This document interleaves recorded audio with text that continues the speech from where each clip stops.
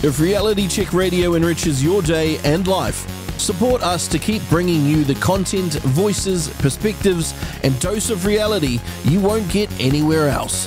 Visit www.realitycheck.radio/donate. Simon O'Connor lost his seat at the election, so hopefully he'll be free to speak his mind. As I said before, I'm planning on challenging him about the way MPs refused to speak to the protesters at Wellington, amongst other things. And we're going to talk about free speech and a few other topics. Simon's on the line now, so let's get chatting. Welcome to The Crunch. Cam, it's lovely to join you. Thanks for the opportunity.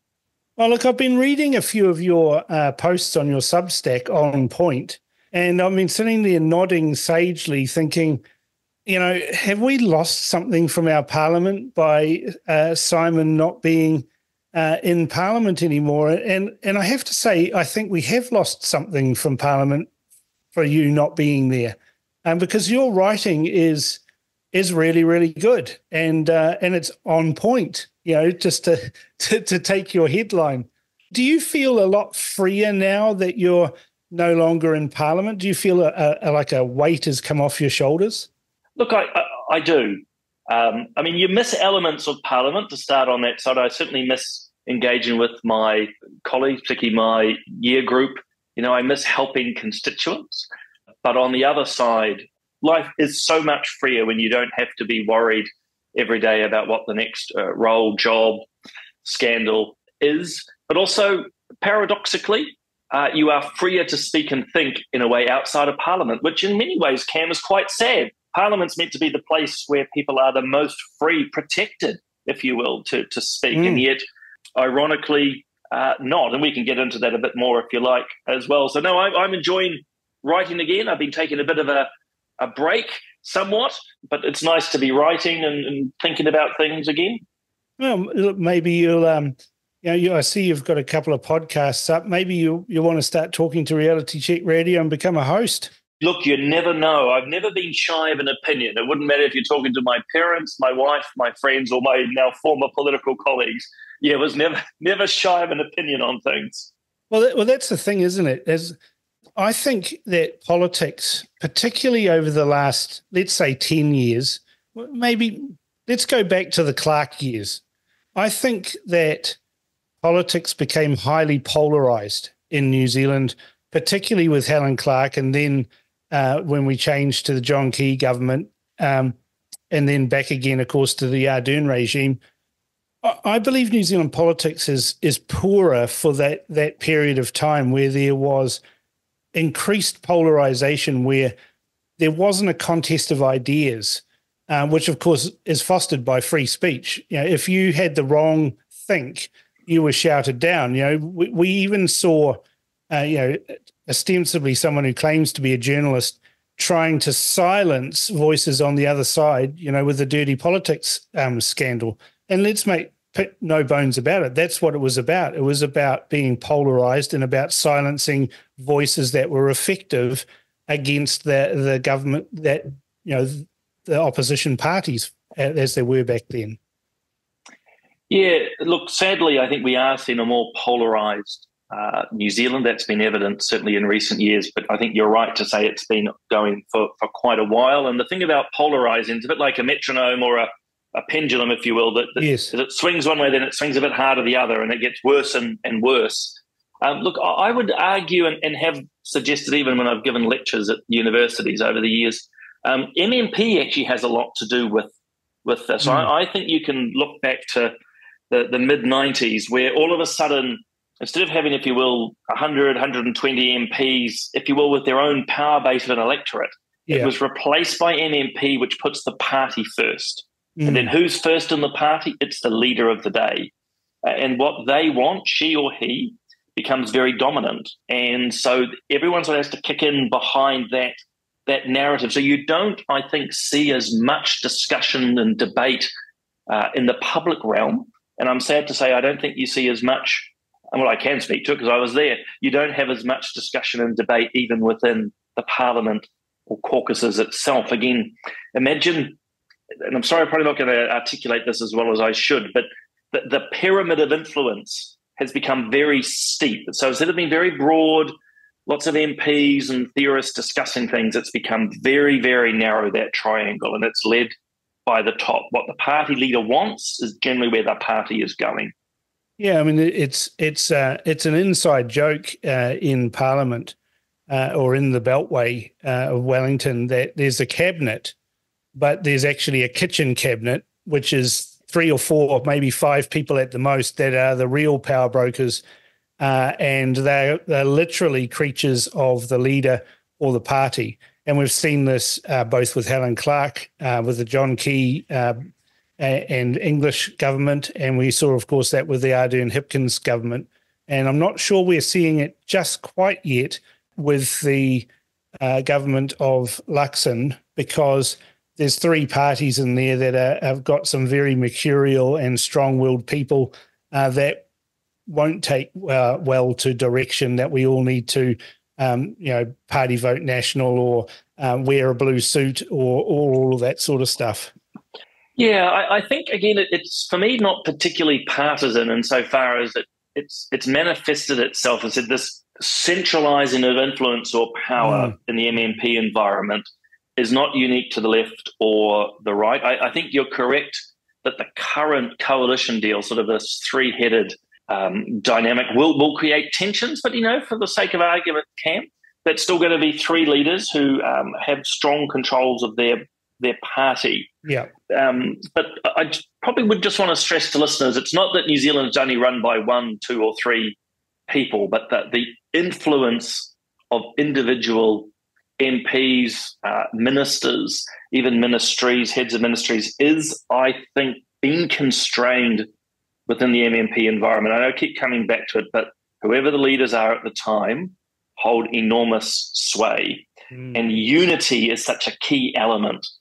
Media will exploit any disunity in a political party. And so it's a very brave, perhaps stupid member of Parliament who steps away from that. So unity keeps a lot of people quiet, if you will. But I should also add, there still can be robust discussions in caucus and so forth. But again, it is a narrow group of people, the senior people, who often set the direction of things. Yeah. I've seen it happen inside the National Party. Obviously with my family connections and things like that, I see these things up close and personal. And I've never been comfortable with this cult of personality that started really with Helen Clark. When they contrived to always state that Helen Clark was the first elected Prime Minister, because, of course, Jenny Shipley was the first woman Prime Minister. Helen Clark was bent out of shape with that, and when she eventually ended up Prime Minister, went about making sure that there was even plaques being erected. This is opened by Helen Clark, the first woman elected Prime Minister, which, of course, is a fantasy. We don't elect our Prime Ministers. They're chosen by the caucus to be the leader. But that was the start of that cult of personality where, you saw Helen Clark on every billboard, even though it was heavily photoshopped or whatever. We saw with John Key, with National Party sycophants running around with blue T-shirts on saying, "I'm a key person." We saw that with Jacinda Ardern, especially, not so much with Christopher Hipkins. And we're seeing it again with Christopher Luxon, but at a different sort of a level, because Luxon isn't a John Key. John Banks I was talking to earlier, and he said the same thing. Christopher Luxon needs to be Christopher Luxon, not try and be John Key. But this cult of personality kind of adds to that polarization where the leader says what goes. And if someone like you who has very strong moral views, particularly on things like abortion, you get slapped around and told, I've had a word with Mr. O'Connor and, he's modified his stance or whatever. Now, I know you pretty well from afar, but I know your upbringing, and I know you haven't modified your stance at all on some of those moral issues. No, that's true. I mean, look, I've been very outspoken on life issues to do with China, amongst other things. And, I hold my views carefully and well considered. I would add, always interested actually in a debate and a discussion with people. Everything can change, but I remember during particularly the Roe versus Wade situation, a journalist sort of questioned me about it, and I sort of stressed to them, I said, look, I didn't wake up this morning having never thought about these things. Quite a deep, in my own perception, Cam, quite a deep thinker. Again, it doesn't mean I'm right, but I don't tend to come to an opinion. But you're willing to listen lightly. as well. You're willing to listen and have a debate, Oh, I love it. And look, it's one of the sad. Look, I didn't go into Parliament naively by any means. Had been around the party and so forth. But especially in Tamaki electorate, I mean, they're the most political of animals, Oh, I never went to bed wondering what my electorate thought on issues, and that was great. It sometimes drove me and my wife a little mad insofar as you'd be trying to go out for a walk, and people would be stopping us left, right, and centre to chat. And at one level, it's great. Occasionally, it would have been nice just to have spent 10 minutes with Rachel, but it's, I don't know. I'd sort of hoped that Parliament would have had more time to think and consider things. And please don't get the idea that we're sitting in leather couches, smoking pipes, drinking whiskey, pondering the world's imponderables. They got rid of the smoke-filled. They got rid of the smoke-filled rooms. I think that's a tragedy and needs to be brought back. Personally, being a cigar smoker myself. Well, I've always joked better to smoke in this world than the next, but that's not an encouragement to start smoking. But no, I suppose what I'm trying to get at is we didn't have as much time in Parliament as I'd hoped to sit back and consider things. As I say, you don't want to have the big reading rooms where you spend hours pondering, but at the same time, so much is a rush, so little is done on the fly. And you'll know it yourself, having been a deep follower of politics. So much policy happens in reaction to something else at the time. It's just pushed and rushed through. So I have been disappointed that we don't discuss things more. I am concerned, be it through media or leadership, that ideas are often quickly crushed because they don't suit the narrative. Oh, you're the wrong person. It's the view not to be aired. So the ideas aren't teased out. And so the final point I'd make is it's no surprise we're constantly, or the Parliament's constantly having to make amendments and changes because they're making mistakes and they're not anticipating the problems down the line because, again, it hasn't been well thought out. Yeah. I mean, take your tweet about Roe versus Wade. It was fairly innocuous, really. The argument was had by the media largely because for New Zealanders, it's an academic argument. We have probably pretty liberal abortion laws in New Zealand. They're in no danger of being replaced anytime soon or even remotely changed. And what happens in the United States, where there's a highly technical argument over whether the federal government has autonomy over the states, and let's face it, that was what the argument of Roe versus Wade was about. It wasn't about that argument in the Supreme Court wasn't about abortion. It was about whether the federal government has the right to tell states how they can operate their own country, which people seem to forget that the United States is a collection of countries. That's why it's called the United States. But that argument was missed in the gay abandon, for want of a better term, of the media wanting to get a Conservative MP for daring to have an opinion that was different to their liberal worldview. Yeah, well, that seemed to be the driving part. It was that you were not allowed to have any opinion other than one, which was to be completely, in this case, pro-abortion and to support New Zealand's rather extreme abortion laws. So your first point's correct. This was an American situation. Your second point's incredibly important for listeners to understand. The whole thing of Roe versus Wade, regardless of one's view on abortion itself, was really about states' rights. And at the end of the day, it's the United States of America, and each state wants to run its own health system, education system in its own way, not being directed by federal government. And that's been one of the key drivers. But look, the way that was being handled, certainly, was that 2 or 3 years ago? A couple of 3 years. Yeah, probably 2 or 3 years ago. Yeah, all that media in particular and others were trying to do is say there is to be no discussion. There is to be no debate on these topics. And New Zealanders should actually be quite concerned, again, regardless of their ethical views. We have a number of topics now. It doesn't matter if it's life issues, gender issues, to do with the Treaty of Waitangi, for example. These are verboten You're not meant to Climate discuss change. them. Climate change, yeah. Sorry, around COVID, of course. There's only mass immigration's another one. You dare not say we're full. Let's put a sign up and tell everyone we're full. You're not allowed to do that. We've got to welcome all comers, even if they're rat bags. Yeah, well, you've got the whole notion of multiculturalism as a, I study this at university. It's one of the degrees behind me. These are fascinating topics, but they're fraught. But unfortunately, in modern New Zealand, the more fraught the topic, the less you're allowed to talk about, or supposedly to talk about it. And two things might happen, Cam. Either you get attacked for having a counter opinion, and what we just talked around Roe versus Wade's a good example of that. But I can think of other colleagues who spoke up to do with the treaty, climate change, and so forth, who were also forced to apologise. The second, and I think really important, if I might, is effectively people get censored. Yes. You just don't get published. You don't.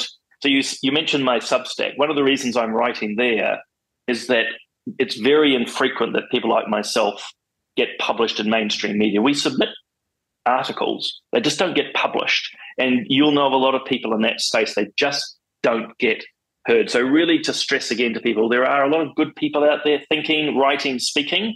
It just doesn't often break into mainstream media because the editors won't allow it.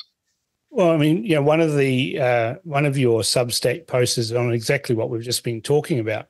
This, it's really a government and governmental organisation and large corporates that are pushing this diversity, equity, and inclusion type thing, which is, it's actually an oxymoron because their roles are about creating division and about creating inequity and about excluding people, because while they're being inclusive of, I don't know, Maori or trans people or whatever, then they're not actually looking for the best person for a job.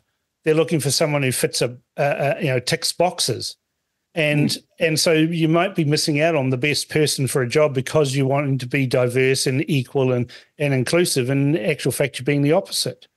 But there's this insane amount of money that's being spent on doing all of this stuff. And in New Zealand, it's getting worse. I mean, we're behind the rest of the world in this, but we can look at the UK and the United States and see where it ends up, and it doesn't end up anywhere nice. No, it doesn't, because actually a lot of this identity politics, progressivism, wokeism, whatever you want to term it, is actually built on division. You've nailed it right at the start. And division doesn't lead to people coming together harmoniously. It leads to more division, which is why you've got this constant fight in the intersectionality area. Who is the greater victim? And it just spirals. And actually, ultimately, without being too heavy, it ends violently.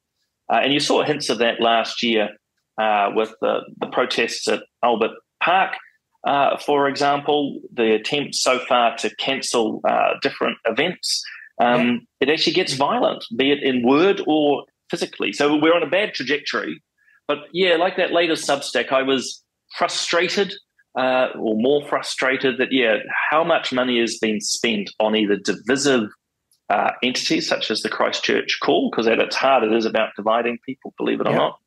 And then, yes. We'll come back to the Christchurch Call because there's an interesting thing that I'll tell you about that you probably don't know, but carry on. Sorry. Yeah, no, that's good. I'm happy to come back to it. But yeah, all these DEI or diversity, equity, and inclusion roles, put it this way, even if you want to take the politics out of it or your viewpoints on it, at the end of the day, would you prefer we're spending hundreds of thousands of dollars on some Mandarin talking to us about what diversity looks like, or higher paid police officers or nurses or people who are running our trade policy?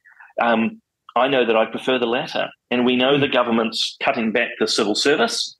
I suppose part of my argument is I bet you a lot of these DEI roles won't go.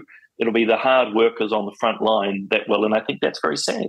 Well, the funny thing is I've heard a bit of a rumour from the inside that actually DEI people in those types of roles are in the firing line of the government. This is good if that's the case. But whether or not the civil service listens to the ministers, it's another matter. But, it is good. But just touching on that Christchurch Call, now I happen to know that one country applied to join the Christchurch Call, and if you have a look at the list of countries. There's quite a few, United States and Canada and Great Britain and France, obviously, and New Zealand. But one country applied to join the Christchurch Call, and the people of that country, and indeed their diaspora across the world, are among the most victimised people on the planet, and they were quietly told to go away. And that country was Israel. And I know that's true. I know people that were involved in the application and they were gobsmacked. But being Israelis, they just sort of shrugged and went, oh, well, if that's what they want to do, that's what they want to do. I can completely confirm it, because it was something I raised. It came across my desk a couple of years ago as an issue, and I remember raising it into the likes of MFAT and DPMC to say, well, was there an application? Why was it turned down? So you're absolutely correct, but I think it is also very much the Israeli approach, not to make too much of a song and dance about it, but I think it just symbolically shows a problem within the very structure of the Christchurch Call. Why would this lively democracy not be allowed to be part of this organisation? And doubly so, as you pointed out, with anti-Semitism as the canary in the coal mine of all and pretty much every act of intolerance. So no, it just shows that the call is broken from the outset. Yeah, that'd be a saving that we could get immediately. Just axing that, it's just not needed. And we've even seen surveys being conducted by so-called disinformation experts that are saying now that they were surprised at how little disinformation there is actually around. These are the so-called experts, and they were shocked that their survey, their study of disinformation showed that it was a very, very tiny amount of disinformation and misinformation that was being spread that was then changing people's views or whatever. It was almost under 1% or something like that. It was ridiculously small. So I don't think we even need it. Oh, look, I don't mind civil organisations wanting to discuss these topics. I'm always very nervous when governments get involved, and we always remember the single source of truth statement.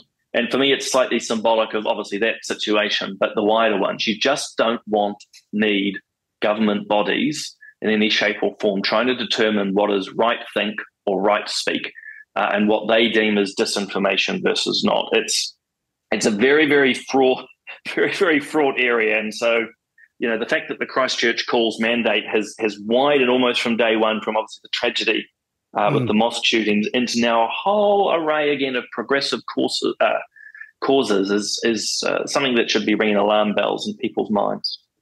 You end up with a situation like the Human Rights Commission, who are decidedly absent on actual human rights. We saw during the pandemic their utter silence at some of the most appalling breaches of our Bill of Rights that occurred. People were being forced and mandated to have medical procedures completely against the Bill of Rights. We had our freedoms trampled on. We had healthy people locked up in their homes. We had citizens of New Zealand unable to even come into the country. And because you were in Parliament at this time, and which manifested itself in a very large protest for a very long period of time, and there hasn't been a protest like that actually in New Zealand, except for maybe perhaps Bastion Point or Motua Gardens, in terms of an occupation of an area for a lengthy amount of time. And no, I agree. We saw the end result of that, which was the power of the state trampling over people's right to protest. But at the same time, we also saw the media in lockstep with what the government said, standing up there on the balcony at Parliament, protected by armies of police and cheering on the government. And we also saw the bizarre situation, and I'm interested in your insights on this, where every political party that was in the Parliament at the time agreed that they wouldn't go and actually meet or talk to the protesters. did that? You're a free speech person. Did that really grate with you? I mean, no, I'm not sure anybody's ever asked you that, but I'm going to. Yeah, no, it's a good question. No, it did great. I think, I can't speak for all MPs by any means, but I think, it was a real conundrum, a real question for a lot of people. Our natural inclination, certainly mine, is to go and talk to people. And certainly in the early days of the protests. So for me personally, the protest dynamic did begin to change, which doesn't invalidate it, but there was a change. But actually, our job is to listen to people. And there was many a time as I was out and about on the street, so this is down in Wellington, that would bump into my constituents going, well, where are you? You go, well, strictly I'm here right now. But in terms of engaging in the protest. So, yeah, I think unfortunately that groupthink that we've been touching on across a number of topics sort of kicked in, and the early decisions, partly, and to be fair, on the leadership at the time, across the parties and the parliament, there was sort of an uncertainty of what was happening, the advice they were getting. The decision was made, look, let's not engage. And then once they'd made that decision, comes back to what we were talking around unity earlier, it's very hard to change course. And the longer that went on, then it becomes a real high-risk situation for any MP or MPs to go against that. In other words, had an MP gone out, well, they would have been able to go out. No one's going to crash tackle them. But politically, I think they would have been eviscerated from their parties, leadership, media, and otherwise, and become effectively impotent for the rest of their career. So a lot of MPs, myself included, were making those calculations. But fundamentally, I think so much would have changed had people talked and listened. As in politicians, I mean, that's what we're there to do. Yeah, you represent not just the good. Exactly right. You're there to take all sorts of conversations from all sorts of people. And it's my personal view that I think the two things, if I might can. One, where the protests ended would have been different. But secondly, I think we wouldn't have the same level of resentment we have today in New Zealand. And that's not just around the way the Parliament handled the protests, but the way COVID was managed, I think has left deep, well, not think, I know, has left deep scars and hurt and resentment. And a lot of people want to paper over that, particularly those who are lockstep with Jacinda. But as I go about friends, family, acquaintances, and just people I know, there's deep, deep hurt. And it's going to take a while to heal. And one of the things is what happened has to be discussed very openly and frankly. And you don't see any desire for that within certain segments of society, sadly. No, there is no desire for that. And, I knew various leaders of particular groups. I was speaking to them during that protest. They just wanted to be heard. And if Trevor Mallard and Jacinda Ardern and Chris Hipkins had got together with, Christopher Luxon and David Seymour and erected a tent out there on the front of the forecourt with some chairs around it in front of everybody and actually sat down for an afternoon and talked very early on, that protest would have dissipated. People would have felt that they were listened to. People would have felt they were heard, and you wouldn't have had the lengthy protest that you had. But the intransigence of, first of all, the regime and then all the other political parties led to, as you say, some deep scars and some hurts that, hey, the people we elect don't want to listen to us. Well, if they don't want to listen to us, then we need to get rid of them. And that's where you get the mischief starting to come in, when actually people just they were hurting. They'd lost jobs, careers, things they'd devoted their life, and particularly if there's nurses or police or military, they don't do it for the money. They do it for a desire to help and serve. And they were treated appallingly for making a choice that is actually protected in the Bill of Rights. Yeah, well, I think, at a higher level, that I've often said, our rights exist for the bad times. And I raised that in Parliament several times as well. I remember. Because, human rights, we don't need them when times are good. They're there for the bad times. And, if you looked at New Zealand's scorecard around the management of COVID, we failed, be it freedom of speech, association, the privacy around your healthcare, freedom of religion, and so forth. I mean, I don't think there was any that we would have got a pass on. We broke them all. We did, yeah, pretty much collect the whole set. So that's exceptionally sad. I think it's also why we've seen, and it's not just the issues of COVID. I'd say over the years, as again, people have been railroaded into a particular way of thinking or acting, I think it's causing that resentment, frustration, and anger in New Zealanders. And it's why you are seeing more, if you will, partisan politics, why you're seeing more frustrations, and why there's in some ways less debate and discussion and more outbursts of frustration. And it's only going to get worse because the more people try to lock things down, so hate speech laws, limiting inquiries, telling people you can only have this opinion, it's going to be like squeezing a balloon. It's going to manifest or pop out in other spaces, and often not in a very constructive way. I mean, I agree with you on that. If you tell someone like me, you can't say that, I say, well, who the hell are you to tell me what I can and can't say? And then I say it anyway. And that's exactly why Reality Check Radio was born and exists, because of that frustration that there were no media outlets out there that would allow people to have free and frank discussions without wanting to cut each other's throats. I mean, you and I probably agree on probably maybe 65, 70% of something. The 30%, they're not life and death situations, that we're going to cease to talk to each other because we disagree with us on, I don't know, could be something as anodyne as cannabis use. You might you might say no, and I might say, well, mellow out, bro. That's right, chill out. But that's the most fascinating area. I mean, you know it, and your listeners know it. When you sit down with friends, colleagues, whoever, the 60 or 70% of whatever you agree on is interesting to talk about. But actually, it's that 40 or 30% that you don't. Yeah. And as adults in a properly functioning democracy, you can actually sit about and chat and debate and learn, and sometimes change, or you learn a bit more about why you believe what you do. But we do seem to be, as a society, stomping that out. And again, it doesn't, the topics where you're only allowed to have one view seems to be increasing. And I suppose, again, it's sort of a bit of a theme of where we're going today, that it's not going to end in a good place because people just get frustrated, and frustration always looks for a way to manifest itself. And sometimes constructively, so that there's more media like Reality Check and others is a good thing, actually.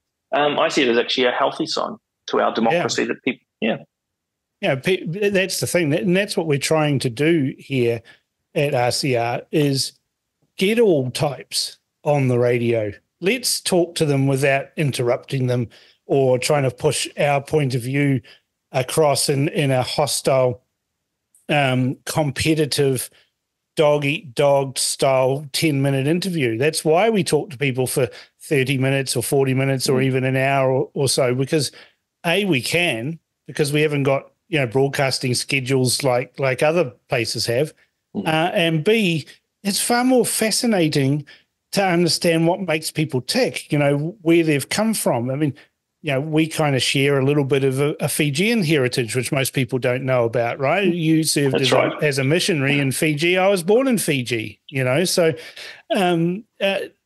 it's the things those are the things that don't come out in the normal combative political type discussions, but they're the kinds of things that come out when we sit here and try and understand where each person is coming from. Look, absolutely. And, I referenced earlier how, Parliament doesn't have as much time to reflect on issues. And actually an element of that too is a lot of times MPs don't get a chance to interact deeply with one another. So there will be elements, and I'm as much within this, or was, there were MPs in that Parliament, or the Parliaments I was involved with, I have no idea of their background. I mean, I know that they're Green or Labour, but I'd have no idea about their life story, and nor them about mine. And in a strange way, that's a bit sad, because actually when you get to know people, you understand a little bit more about how they tick, how they think, and ultimately you can have a more fulsome discussion. But the other thing, and I think you touched on it with mainstream media, they do, to be fair, operate under enormous amount of pressures, be it financial or time schedules. But you do see they very quickly pick and choose MPs they like and MPs they don't like. And the same with commentators. They'll always go back to certain commentators. not others. And I think that's unfortunate because, I look across the parliaments I was involved with. There were really good MPs in Labour or Greens, National, wherever, that basically got no airtime at all. And it was really sad, I think, because they have a lot to contribute. And the same in this parliament. You'll be certain MPs, Chloe Strawbuck will be on the front page of the Herald most weeks, but I tell you, there's piles of people within, say, the National Party and Labour who also deserve to be heard with their views, but they won't, sadly.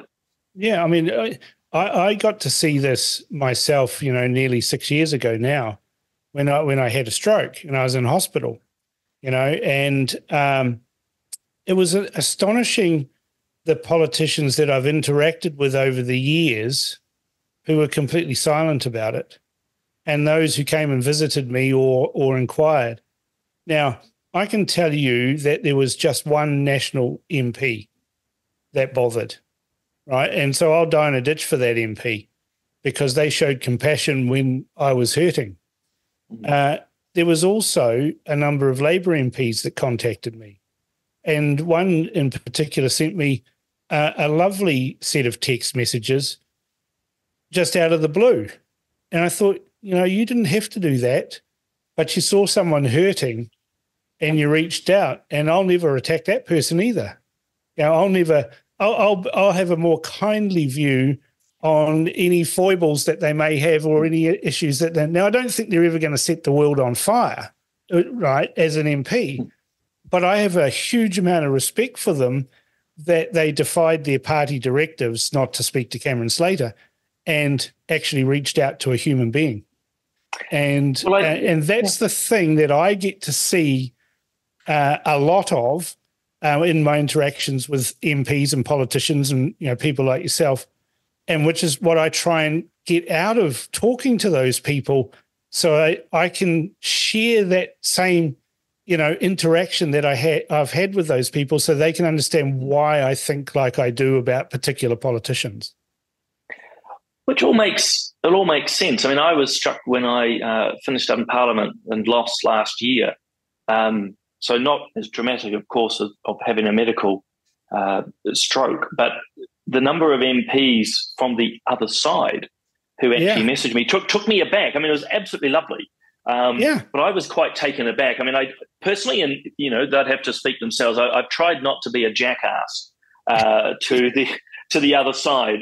I've tried not to. I probably failed at different points, but always tried to keep up good relationships. But I was quite touched, actually, the messages that came through.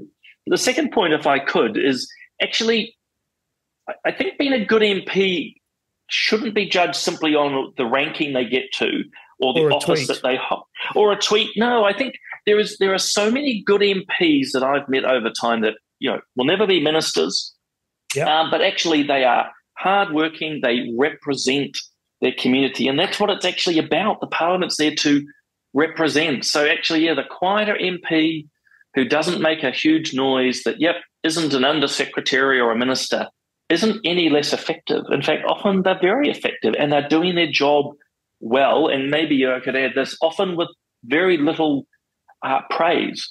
And we all like to be told we're doing a great job, but actually they just carry on doing their job for their constituents or whatever group they represent. And I think that's really to be admired. And it's something we're potentially losing. You talked about I'm going to talk about the celebrity culture that we seem to be putting on to leadership, and that's certainly an issue here. But it's also happening to MPs in general. It's sort of the ones that get, again, the coverage, and then all these others, what do they do? Well, actually, they're doing their job.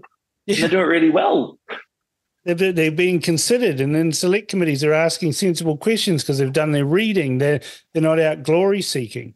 My old grandfather used to say when us kids were hearing around his place, he'd sit down and go, empty vessels make the most noise. We were little kids. We go, what, Grandpa, what does that mean? Empty vessels make the most, think about it. Empty vessels make the most noise. And then when I became a salesman, one of my mentors said to me, he says, Cam, you've got 2 ears and 1 mouth. And that's the ratio that you use them in. And that's the same advice I give to politicians when they come to me for advice. what advice can you give me? 2 ears, 1 mouth, use them in that ratio. And that's the thing that I see with Christopher Luxon. He's very quick to start talking and keep talking, when actually silence or a more considered answer would be a better result. That's trainable. You can train your way out of that, but you've got to have a willingness to actually sit down and listen. And you've alluded to it. I've alluded to it. Politicians seem to have lost the ability to listen and consider. And listening doesn't mean you agree. Listening just means you listen. That's why I like having a wine with Chris Trotter, for example, right? Because I want to hear what he's got to say. I might not agree with it, but he might influence me and I might influence him. And so that's why we have that discourse and polarization and segmentation and all of those things prevent discourse. And we need to get back to that, strongly need to get back to that to avoid calamity. Because New Zealand's about 5 years. New Zealand's about 5 years behind the rest of the world, right? All this DEI stuff has happened in the UK and the US, turned into a disaster. The trans rights movement has turned into a disaster, but we're still pushing ahead with it because the rest of the world's done, and the rest of the world's come to a grinding halt and gone, whoa, hang on a second here, particularly with women in sport. Yeah, well, unfortunately, New Zealand sort of falls into this exceptionalism mindset at times. And what I mean by that is we think we're different. Well, we're not. I mean, we're an amazing country. Let's take all of that as read. But actually, a lot of things which happen in the rest of the world do happen here as well. And it would be great if New Zealand at times would look overseas and go, hey, if we continue down the path we're headed, we're going to do exactly what's happened in the UK or Australia or the States or wherever. So we need to at times, I think, step away from that exceptionalism.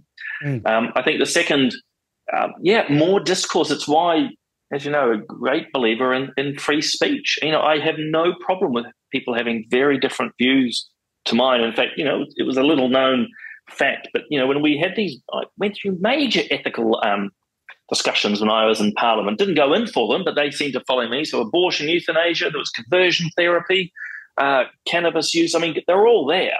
But I would spend most of my time actually listening to the alternative side. So, in my electorate office, people who wanted to come and tell me that they agreed with me wouldn't get an interview or wouldn't get a slot because I don't need to be told that. Yeah. Time was made for opponents or people who who had a different view. That was much more use to me. And so we need more of that. But to be fair, Cam, on the MPs themselves, I think they do want to listen. If I could, even though I was a former MP, we do want to listen. It's just that the job has become so intense, so full on. You are chasing your tail. So that's a reason, not an excuse. But it's just so busy that those deep conversations don't happen. And I'm sure many people who turned up to select committee, they get their little 5 minutes to discuss a major issue, and then we're on to the next and the next and the next. So the system isn't working as well as it could. Even though they had their 5 minutes, they often go away feeling they weren't heard. Oh, exactly.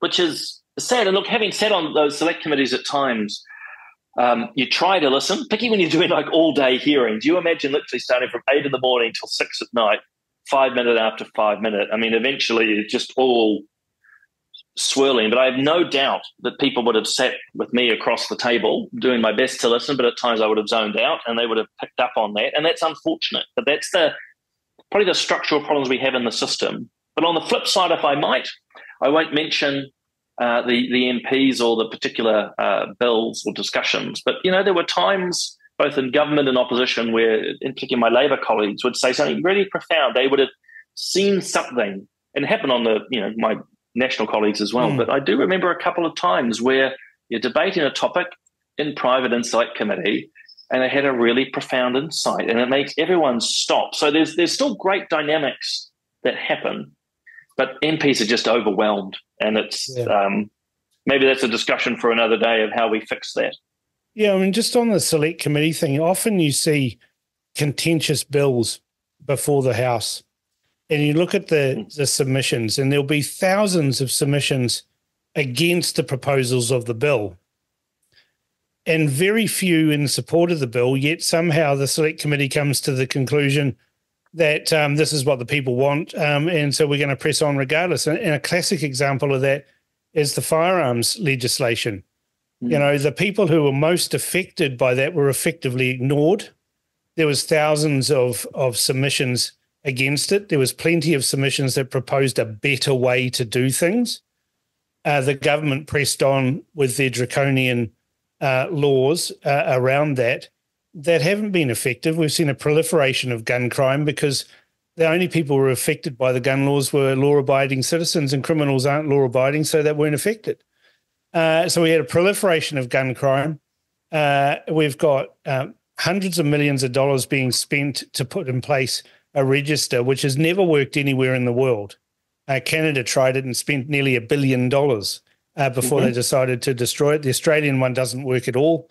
We're already seeing now with the register in place just astonishing anomalies because of a lack of experience in the register, the people who are in the register, and we're seeing guns that are being registered with model numbers as serial numbers and all sorts of nonsense like that. I mean, you know, I can remember at Antique Arms getting Mike McElraith to come along and speak to the 200 members of Antique Arms, and somebody said, well, what if a firearm doesn't have a serial number? And he said, well, it must do. Well, sorry, Mike, but serial numbers didn't come into force until about 1899 with industrialization. Almost all guns before that were handmade. In the ones that weren't handmade, you know, like say Martini Henrys or something like that, there was no need for serialization, so they didn't do it. And he said, well, all you need to do then is put the largest number that's on the gun and use that. And we all laughed. We just all laughed at him because, like, I've got 10 Martini Henrys, right, of various different models. I collect them. And the largest number on the side of all of those is the date of manufacture. So I might have 5 Martini Henry rifles with 1887 on them. And they're in the register as a Martini Henry of this caliber with this serial number with 1887. And if I've got 5, there's another 200 out there that have got 1887 on the side of them as well. But that's the ludicrous nature of this tunnel vision thinking that occurs with the formation of legislation for ideological purposes. Yeah, well, I mean, first and foremost, someone who loves history, the Martini Henry is a very famous ex-infantry weapon for the British, of course, very famous in the movie Zulu, amongst other things. But no, you're right. I mean, it's a good example of how governments of the day, and again, it goes across the political spectrum, make a policy decision and they just push on through.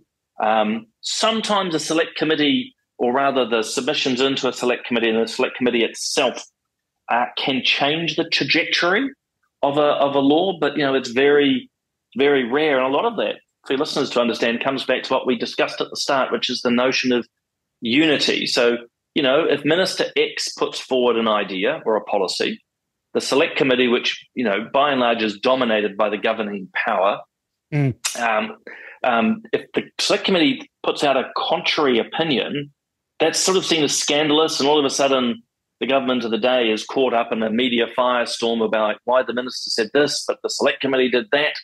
And so it doesn't tend to happen as much as it probably should. And it's unfortunate because by and large what you see, and it's a deeper problem in our democracy, that so I'm not hesitating for any other reason how to articulate it quickly and simply, that basically a government decides its policy, very little changes. It just goes through the system. There's a psychological term for it called concrete thinking. Once they've made a decision on something, they press on full steam ahead. We're not willing to entertain any changes whatsoever, even though the actual subject experts are saying if you do this, it's going to do that, it's going to cause this problem. And we're seeing that now, particularly on firearms law, particularly on some other aspects of law. Euthanasia is another one where people were warned what the unintended consequences of this legislation was going to be, but they did it anyway. And now you're starting to see those consequences start to raise their head, and everyone going, well, why didn't they see that? Well, they were told, and so, I don't know how we fix that. There's this rapid fire legislative, vigor that they want to pass as many laws as they can, when actually we should be saying, well, no, for every law we pass, let's try and get rid of 2 others and actually have less laws. Wouldn't it be better if we had less laws? I think so. I mean, all the grammarians at the moment are screaming, by the way, Cam. They'll be going, fewer laws, fewer laws. Probably. I don't care. No, I don't. They might be saying that, but I bet you they didn't get 95% in their school exams for English, because I did. That's right. Yeah, I always have to be careful when I do my writing. I will always get 1 or 2 people message through and point out all my grammatical mistakes. If that's all they've got to complain about, then there's really not much wrong in the world, is there? That's right. I think we are over-legislated in New Zealand. It is one of the reasons why MPs are incredibly stretched. It's easy to say, but it's quite true that MPs are overworked, and the amount of legislation going through is part of it. And it's hard to consider all of it. Exactly how you change it, that's going to be really, really difficult. I mean, part of it is, I think, looking at the way we structure the electoral system. But again, that's a whole big topic for another day. It's a whole other topic. But it does need to change, because otherwise we're just going to have, as I mentioned about halfway through this, we just have amendment bill after amendment bill, and we should always remember that an amendment bill is there because something has gone wrong. Yeah. By and large. Something wasn't done right the first time. Wasn't thought through properly. Exactly right. And look, there's always going to be situations where it doesn't matter who submits or what MPs think, we miss things, but it's just happening more and more frequently. And again, a big part of it comes down, government of the day, be it red or blue, decides this is the trajectory, and it's very difficult to shift that. And media plays its own part, because again, it attacks aggressively if there's any change, where we should allow fault. Governments shouldn't be absolutely pilloried for going, you know what, we thought about this a bit more and we decided we didn't have it quite right. Yeah. Almost impossible for a minister to admit any fault. I can't remember a single case where a bill has gone through the select committee and the select committee has said, no, we don't need to do this. I cannot remember a single case. Okay, on individual members' bills, that may be the case. But when a government is putting up a bill, it invariably goes through all of the stages and as smooth a way as possible, depending on how important that bill is to the government.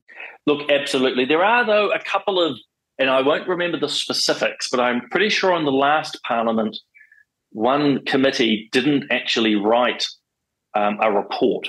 So the select committee just returned the bill as it was to the government with no commentary. So that was quite a bold statement. And again, I apologise to you and your listeners. There was another example, I think it might have been in Foreign Affairs, where they did push back quite hard. I think it was on the mass arrivals bill, actually, that Michael Woods was pushing through, that both Labour and National MPs united unusually to say this is just not good at all. But again, it just keeps being pushed on through. And the sad thing, Cam, for me, is that the focus often through media becomes on the supposed scandal, not the substance of why. In other words, the focus was not saying, well, why are the MPs pushing back? The story was, the MPs are pushing against their minister. Is this showing disillusionment? It's like, no, that's the sideshow. What's the substance? What's the real, why are the MPs concerned? Yeah. Yeah. We're pushing up against time now, Simon, and it's been a real pleasure having this chat with you. What many listeners don't understand is that my sister actually tried to challenge you in the She did. I wasn't going to mention it. I'm happy to mention why I'm mentioning it is you've got every reason to not talk to me, because of something my sister did. But yet here we are having a discussion for almost an hour. Which has been convivial and pleasant and an exercise in learning for the both of us. And that's just to show them, the listeners, that we actually can, even though we may have differences of opinions, familial connections or, all those sorts of things, that we can actually sit down and talk with each other. And that's the important thing. And I guess that's the thrust of the whole discussion that you and I have had today, is the need to continue to discuss things. It's the absolute critical part of it, actually. I mean, as humans, we can find a myriad of reasons to be disgruntled and want to silence people. We need to pretty much ignore those, actually, and make sure we sit down. And I would always make the argument, you sit down more with the people you disagree with. I want to be clear, that's not the basis of our discussion today. It's actually quite convivial. But, when we get pushed on issues that are really deeply important to us, that's the real time to sit down and have more conversations. So, Cam, thanks for the chance to chat. Regards to your sister as well. Yeah, I'll pass those on. And it's been great chatting with you. And I think our listeners are going to learn a thing or two about Simon O'Connor, and that's a great thing. Thanks so much. So now we know. You see, when politicians cease being politicians, you get the unvarnished truth. The MPs were muzzled by the leaders of the parties during the protest and told not to go and speak to the protesters. It's good to know. I found this interview, however, absolutely fascinating, and I think Parliament is poorer for not having Simon O'Connor in the House. What do you think? Let me know your thoughts by emailing inbox@realitycheck.radio or text to 2057. Thank you for tuning in to RCR Reality Check Radio. If you like what you're listening to, dislike what you're listening to, either way, we want to hear from you. Get in touch with us now. You can text us with your message to 2057. That's 2057. Or email us at inbox@realitycheck.radio. We would love to hear from you, so connect with us today.